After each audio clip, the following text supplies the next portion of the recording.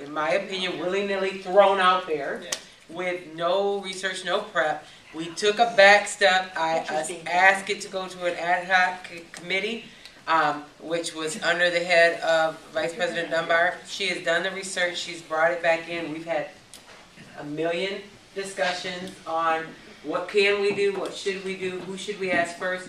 And I do want to let you know, this is coming here and to one other yesterday that you had. You talked to somebody, Kathie said you were out.